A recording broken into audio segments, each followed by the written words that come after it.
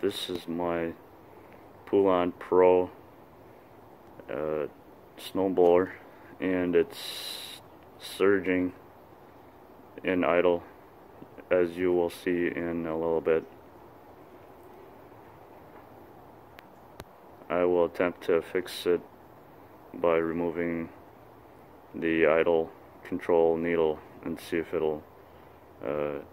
I'll find anything there.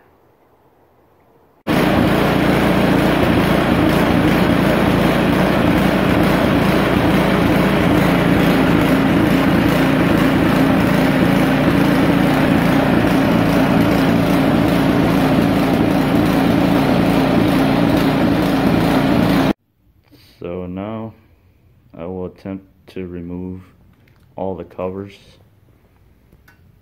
and see if I can gain access to the carb.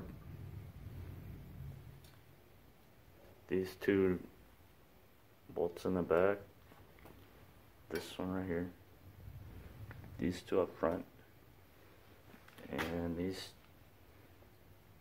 two on the back side, and this one up here. So after I remove this black cover and this other black cover on the side, I have to remove this cover. That screw control is inside this cavity.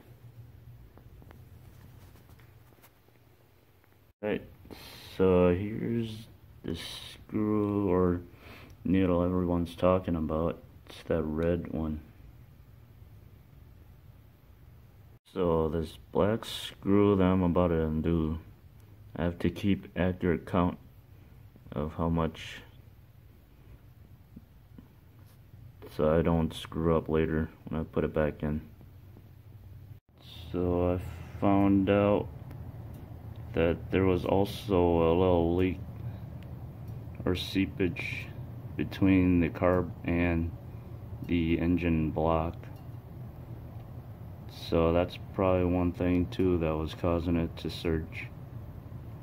And then these two long nut here was also kind of loose, so I tightened it up more than what it was, and I tested it a little bit. It seemed to be running much more smoother. I'll show it to you after I put it back together.